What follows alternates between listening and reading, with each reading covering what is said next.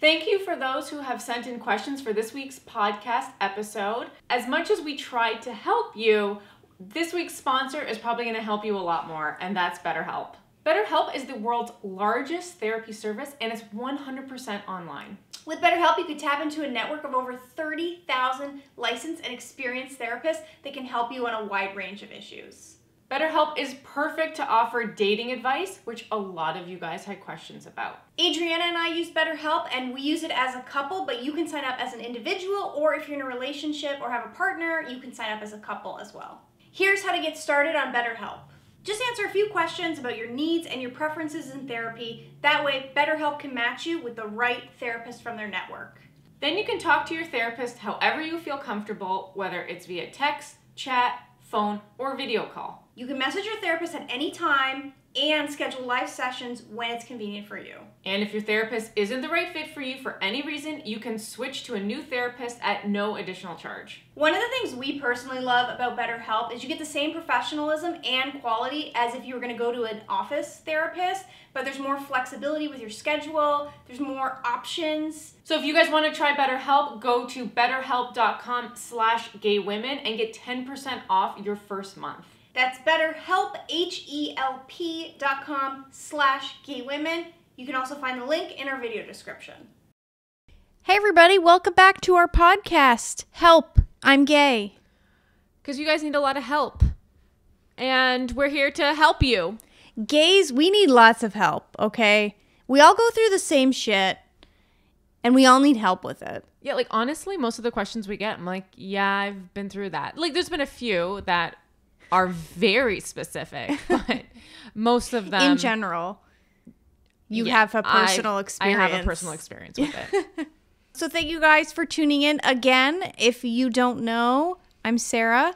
I'm Adrianna. And now you know. We also create content on YouTube for the Gay Women channel. So, you know, our resume for answering these questions is 10 years of YouTube experience. And 36 years of being a lesbian. So we asked you guys to ask us questions. Tell us your problems. Things you need help with. Tell us your gay issues and what you need advice on. And, you know, even if we can't give advice, we're going to read your questions and everybody's going to get to hear it. And you know what?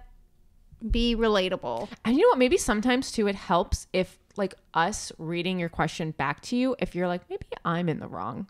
Now that I'm hearing it, it's me. Yeah. I'm the problem. Yeah, sometimes you hear it in your head, you're like, okay, all right, that sounds good. And then when you hear it back sometimes, or you say something out loud to your friend. Yeah, and you're like, I see, like, I understand what I sound like. I see, I see now what you see. Yeah, I'm embarrassed saying this, so I feel like I need to change my actions. But you know, that's how you know who your real friends are, and we are your real friends because we'll call you out if we think, you know what, if we think you're the problem, we will call you out on it.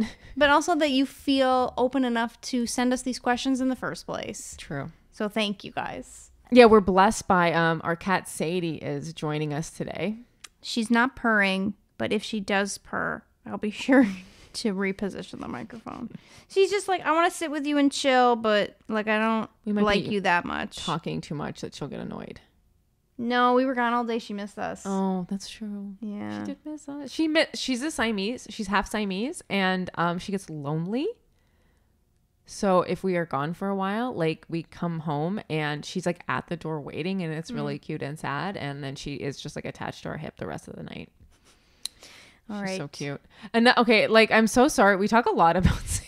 Yeah. She's the biggest thing in our lives. Like it's all I want to talk about. What did you want to say about her? Or was that was what I want. I just like talking about her constantly. I thought you had another fact queued up. No, I'm just saying that we talk about her a lot. Today's episode, we are dealing with the topic of where are the gays? How do you make friends? How do you meet a girl? Where is everyone? How do you meet people in general? How do you meet gays? Where are the gays? If I don't leave my house, do people come to me? You got questions. We got answers. We are so publicly queer. Like, I feel like you can't be more out and open than we are. I feel like I can name 10 YouTubers off the top of my head that are more gay and open than we Okay, are. all I'm saying, when you make a YouTube channel, when you're on the internet talking about how gay you are, No, it's true. Like, I forget. we are out. Like, I think I've said this before, but like, we'll be somewhere and like a friend's new boyfriend is like, hey, I've seen your YouTube videos. And I'm like, oh, yeah, I forgot I'm on the internet and anyone can watch it. And I'm like, don't watch it, though. Why are you watching that? But I feel like a lot of finding the gays is like putting yourself out there and being out in the community. But then it's even hard for us to find the gays. No, it's easy for us. So what you have to do is start a YouTube channel, get 500,000 subscribers, then go out to a relatively queer space and they'll find you. I feel like maybe when you're older, because you're more picky about your friends. Like when you're younger, just meeting another gay is enough reason to be friends with them. You're like, we're friends now. I guess. You're gay, I'm gay, let's do this. Friendship. Then when you get older, you're just like, we have nothing in common. Your criteria is a little more specific. Yeah. Or, you know what, just You gotta, rather you have criteria. you have standards. Whereas too. before you did not have any criteria. No, exactly. Okay, question number 1. Okay, this is coming in from Bailey. How do you make more queer friends? I literally live in San Francisco, one of the gayest cities out there, and I'm still struggling to find myself a little gaggle of gays to frolic with. I've got a friend group, and that's nice, but it's mostly filled with cis-het guys with girlfriends. Also, I've been watching you both since I was in middle school, and I love you to bits. I wouldn't have ever been able to be so comfortable with my sexuality now if I hadn't had your videos to watch. Thanks for everything. Bailey, thank you very much. Thank you. That's really sweet. That's so sweet. So many people who have trouble making gay friends live in big gay cities. Do you find that to be true? Because it's hard to make friends in a big city. It's easier to make friends in a smaller town because people are more friendly. It's a community. They want to be part of that community and be close to other people and like reach out. But in a city, like no one wants to talk to anyone else. You have like cliques in your groups and you're not actively like looking to hang out with anyone else or meet new people. It's like lonely being in a big city. Yeah. But what do you think it is about gay people specifically? Because we all want to meet more gay people. So many queer people want more queer friends, want to meet people, and then they live in these big gay cities and it's hard.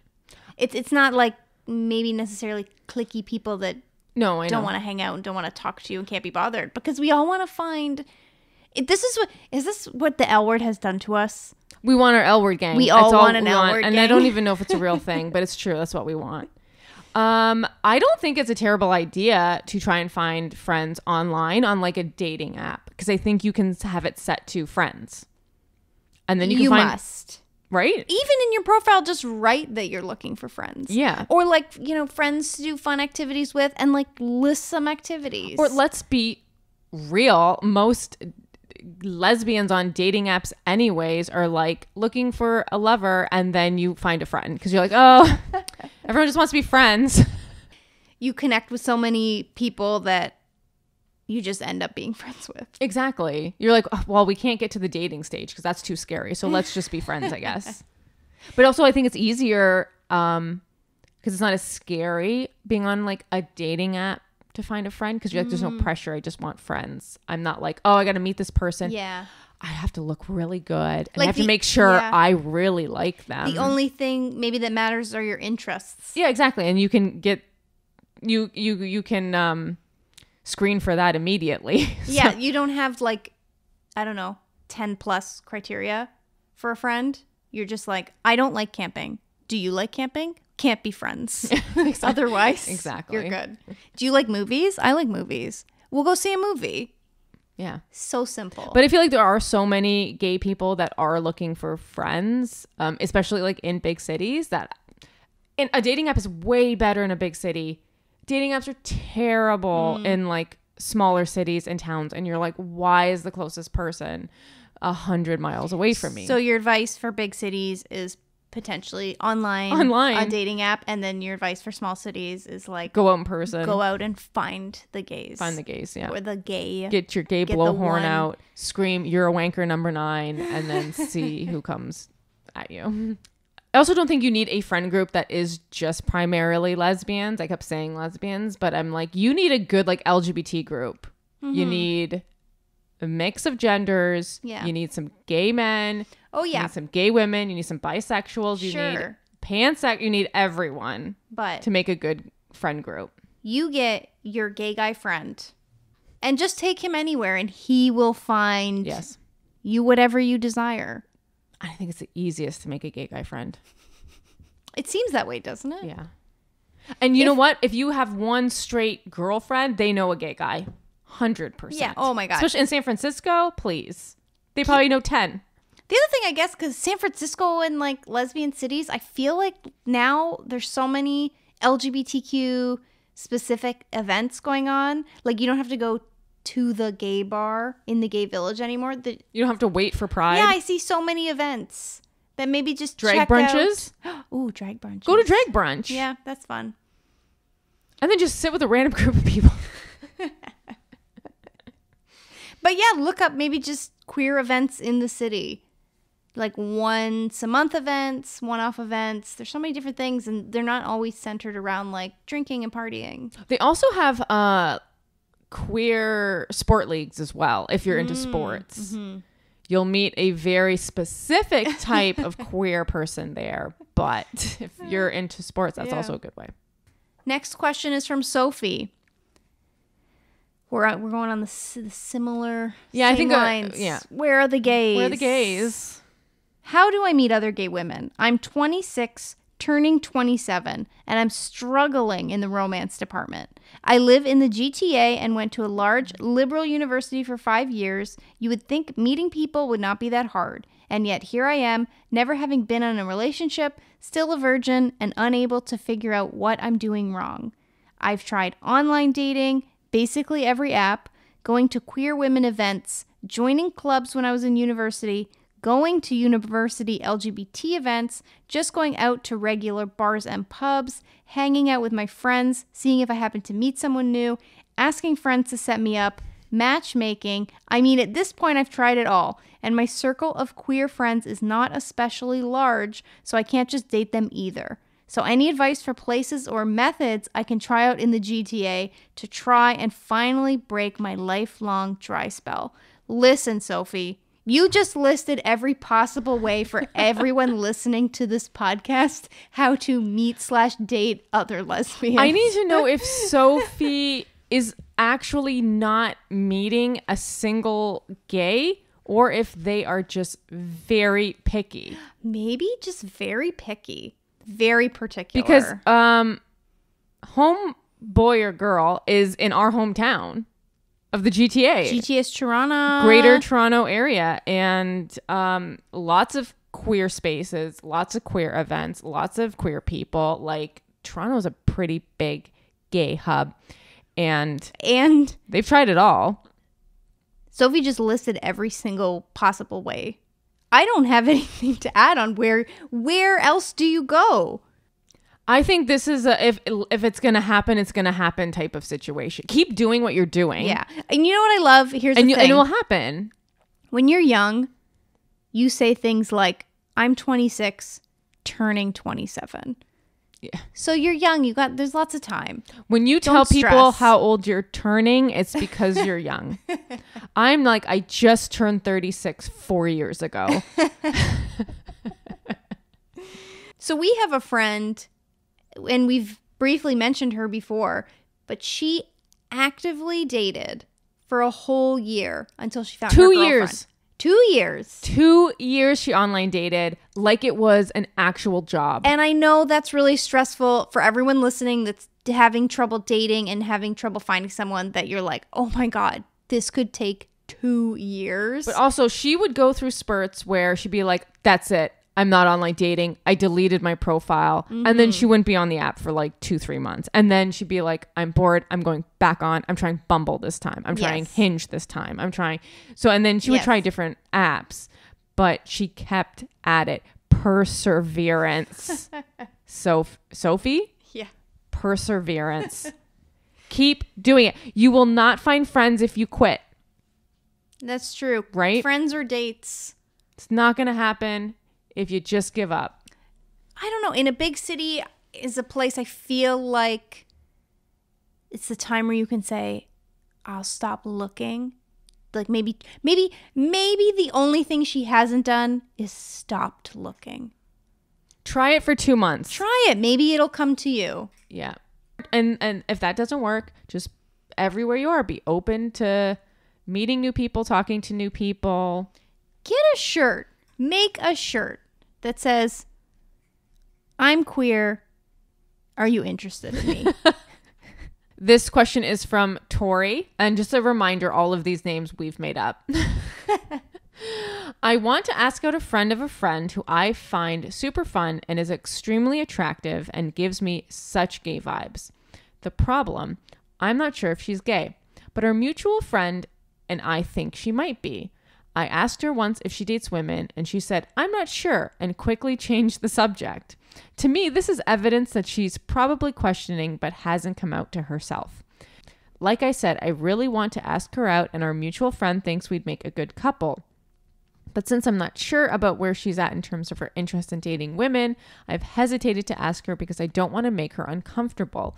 Am I overthinking this too much? Should I just ask her out? Send help. Help. Help. Women are so like just sensitive. They're like, I think she's questioning and I don't want to bother her. Well, I would ask her out and then you will find out for sure if she's into you. That's or not. really the only way It's the only way to know. to make sure. It's the only way to see if someone's gay. Kiss her. Don't do that. Tori doesn't even want to make her uncomfortable by asking her out.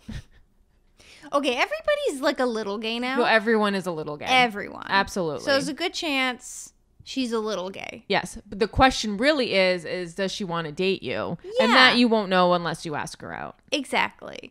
If you're worried about like making things weird and ruining your friendship, that's when you have to figure out like what's more important. Well, but I think if you're like, no, I just want to date this girl, then just ask her out. she's also a friend of a friend. Oh, then yeah, just ask her out. Yeah. Go for it, Tori. And then let us know how it goes. Disclaimer, we are not responsible for how your personal relationships. We have too many disclaimers on this podcast. Every episode, we're like, We are not professionals. we are not responsible for the outcome of your life. Good or bad. No, good. Yes. Absolutely good. We will. If Tori and this woman get married, we will take credit Exactly. if she never speaks with you again. Not our fault. So your advice is just go for it. Yes.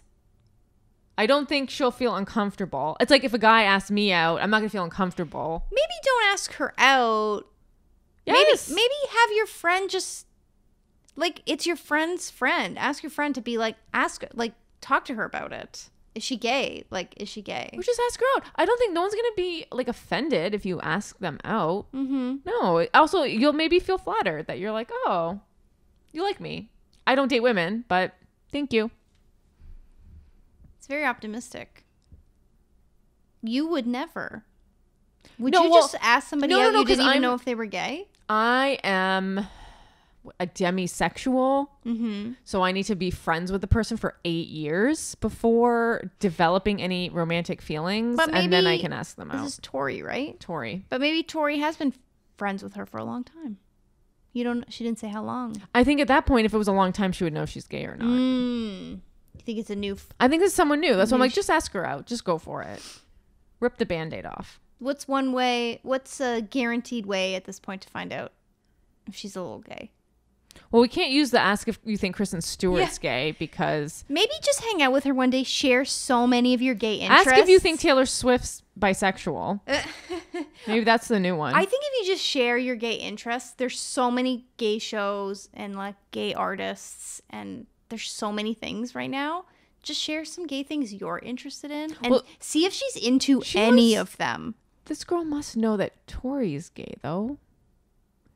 Yeah, but see if she's interested in the things you're interested in. But I think also like straight women can probably also be interested in like gay things now, because everything's so gay now. But straight people aren't into it the same way. Well, like, straight people you- aren't going down a Reddit rabbit hole of Taylor Swift lyrics. Exactly. Yeah, but You can get in a whole big... Just you say can get gay in a- lore. wait, Just say you- gay no, lore. you can get in a whole big topic about Taylor Swift and see how she steers the conversation talking about Taylor Swift. And you could totally know. If you say, do you believe in gay lore? And she's like, even knows what that is, she's gay. You got a good shot. Yeah. Ask her out. Your next question should be, do you want to go for dinner? Exactly. Then you know if she's into you. Perfect. Okay. Solved. Last question is from Laura. 25, and I feel like I've been single forever. Any words of advice / comfort? 25 is so young. You are a baby, Laura. It's You have also 75 more years of life to be you single. are called a baby dyke. A baby dyke.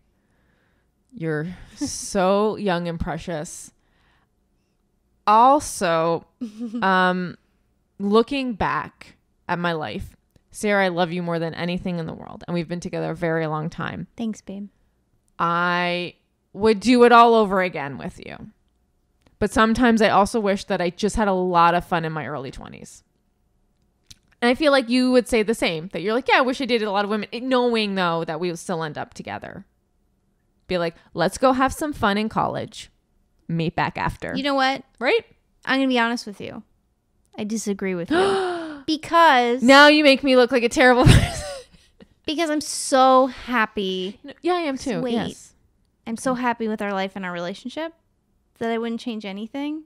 And we're at such a good place that if I'm like, oh, I feel like I missed out on a certain thing and like we should just have fun, like we could just still have fun. We're not Oh, that's true. 100 years old. Yes, no, that's true. We're not 100. We Yeah, can still go take our little break and go have some fun. No, not even if you don't want to. But I'm just saying, like, you don't have to feel like you missed out or regret things because life is long and there's always time. You can always do it. The common theme of this podcast is have the conversation. Well, I'm just saying, like at 25, like go just own being single.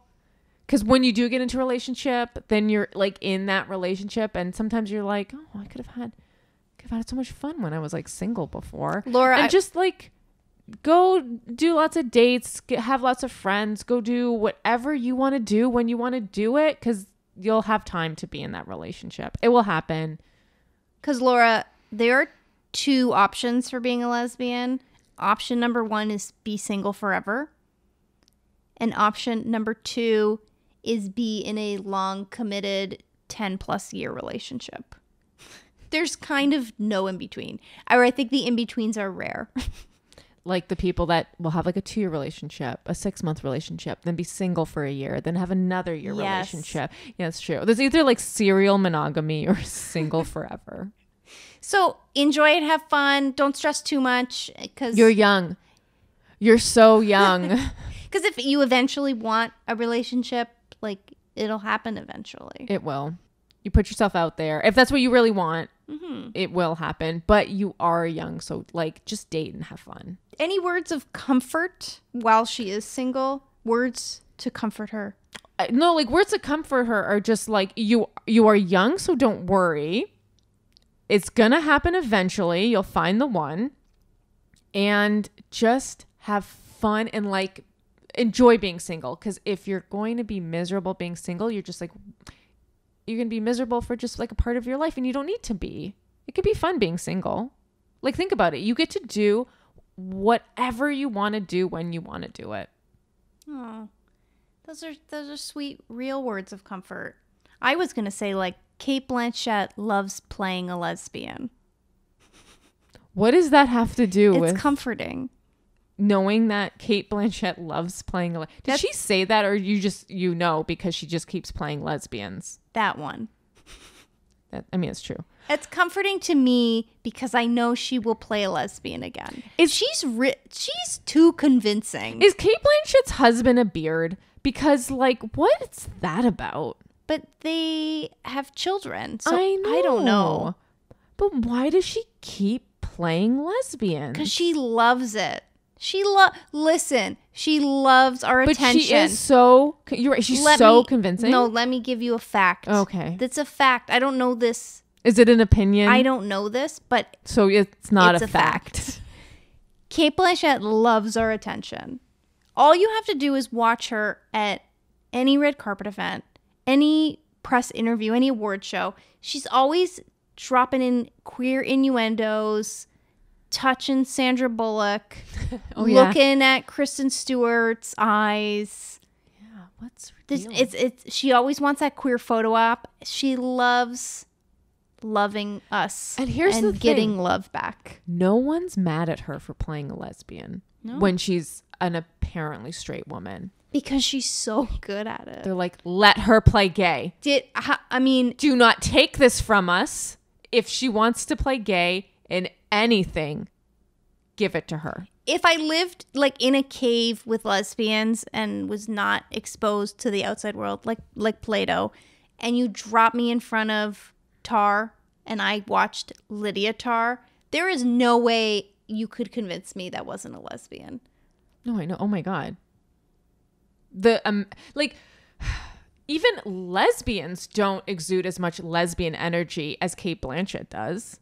It's insane.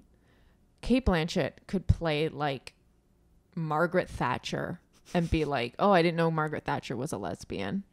She's like, she was. After she played Lydia Tar, it's really hard to wrap my brain around that she is not like Sarah Paulson.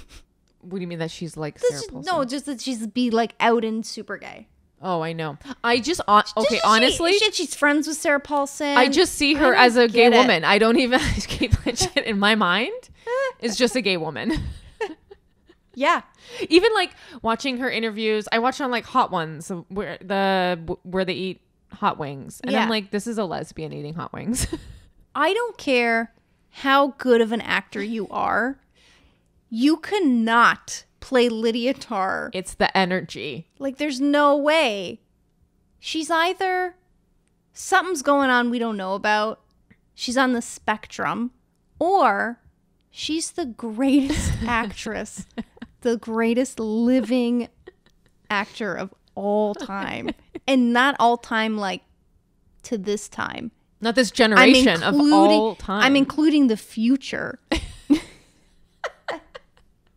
All of time. You know what? I don't disagree.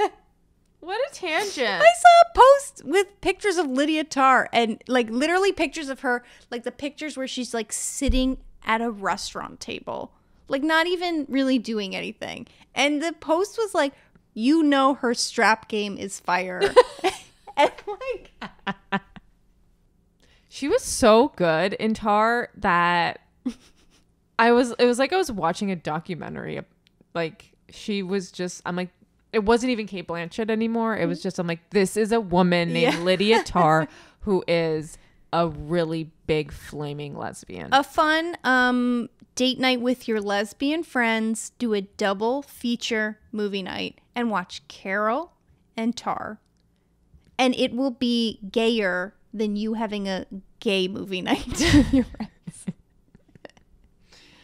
Yeah. Oh, boy. All right. Okay. Well, that's it. Those are all the questions. Hopefully we gave some advice to help you people find some friends, find some love, or just enjoy being single because you're young. Enjoy it. There's so much time to be old. That's the thing too, right? Is like, we're like, oh my God, I'm 25. And you're like, but you're going to be old for so long. Like when you're 60, which I would consider like maybe not even old anymore because we're halfway there. But like 60 to 100, which you could easily live to, is 40 years. Well, if you're 25 right now, you could live your whole life over again starting at 60 years old. Yeah. And then you'll be 85. Well, exactly. So life is long, being young is short. Oh. Well, it's true. No, it is You're only like true. young for like such a short period of time.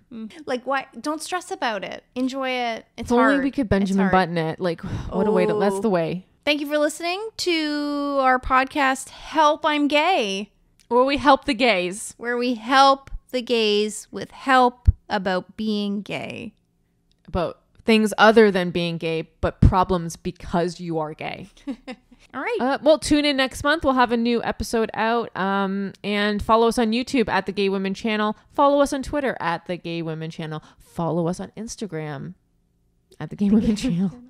It's only our podcast that's called Help, I'm Gay. Yeah. I'm Sarah, I'm Adriana. and thank you for listening.